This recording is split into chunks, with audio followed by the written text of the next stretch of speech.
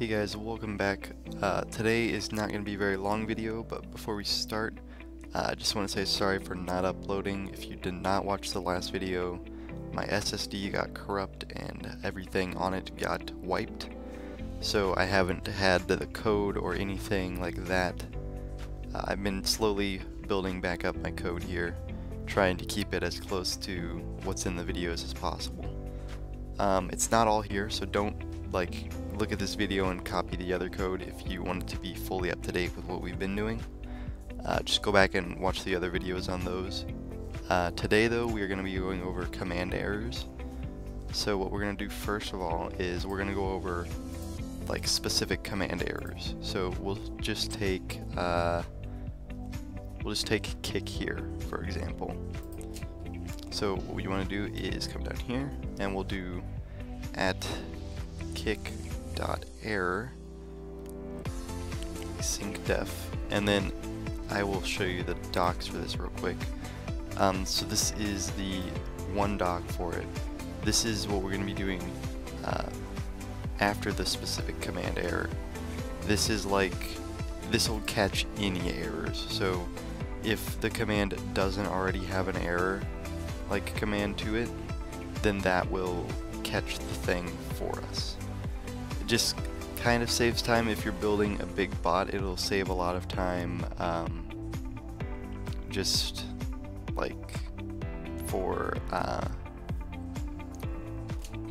just saves time. So I don't know why my brain just had a huge brain fart there, but if you don't feel like going through each individual command and giving it its own error, this event that we'll go over after we go over this command thing will catch any of them and just kind of give a basic command error. So if we go back here, we're going to do async def, and then we'll do kick error, and then we want to do self ctx and error, and then we will just do a basic little message here, await ctx.send, and then we'll do I'll just say there has been an error in the kick command, and then we want to start up the bot. Oh, okay.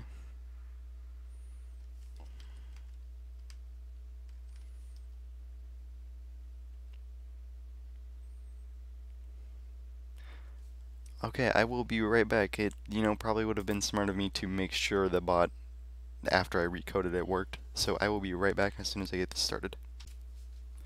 Okay, so now that the bot is online, if we come back in here and we try to do kick and we don't put anything after that, so normally, you know how we have it in here, it says we have to give a member and then there's an optional reason. So we didn't give anything, so it pulled up the error. So that's, you can do more with that command, but I prefer using the actual event for that. So what we're going to do now is shut this off, and then while that's shutting off, we're going to make a new cog just to keep things organized. We'll call this error.py. And then we're gonna grab our cog stuff, put them in here,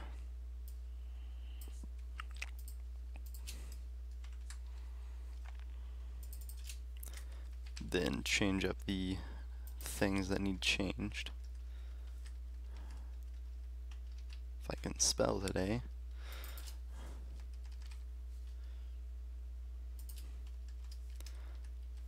Okay, so now that this is set up, what we want to do is get an event here, so @commands.cog.listener, and then async def, and then now we're going to be using that onError command, wherever it went.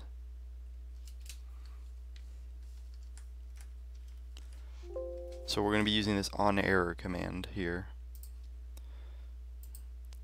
And what this does, like I said, it grabs any errors. So it's honestly just a very helpful thing to use rather than going around and doing a help error thing for every single command. Saves a lot of time and is probably one of the most helpful things in my opinion. So what we're going to do is go back here and do onError,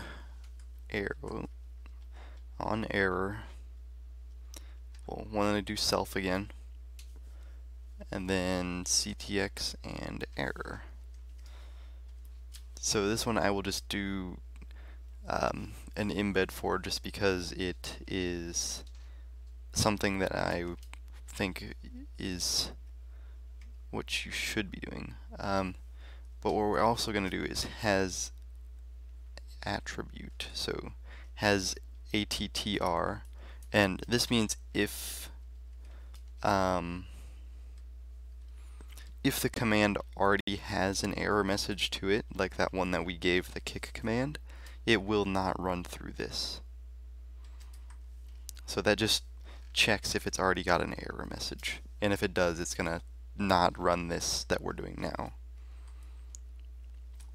And we'll do embed equals discord.embed, title equals, and then we'll do the formatting, error in, and then ctx.command. That'll get the name of the command that the error is in. And then we will do description equals, once again put the format in there, and then we're going to want those boys, the code block things in Discord. Not sure the actual name of it, but we will do ctx.command.qualified underscore name, and then space, and then we want ctx.command.signature, and then we want to give what the error was, so like what caused it to trigger the event. So for that we'll just put in error, and that'll grab the error that triggered the event. And here we may as well give it a color. Color equals 0x437840. And then now we will just do await ctx.send embed equals embed. And then if those don't work, we will just do accept. And we'll just copy this.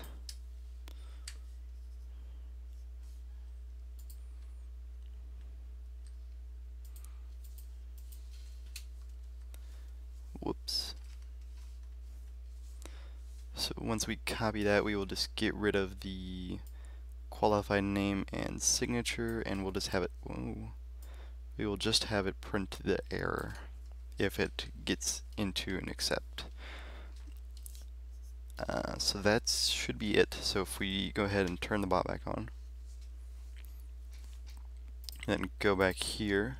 So if I do kick again, that'll go through the same one that we did earlier, but say I do ban. Oh, we got errors. We forgot to, I always forget this. So what you want to make sure you want to do again is come in here, make sure you put in the new cog that we added. I don't know how I always forget that.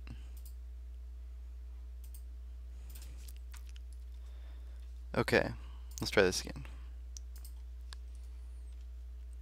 So now if we do ban, it is still not picking that up. That is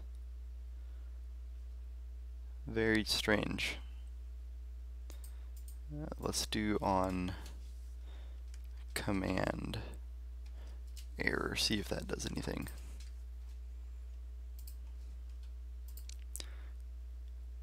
Open this back up. Third time's the charm.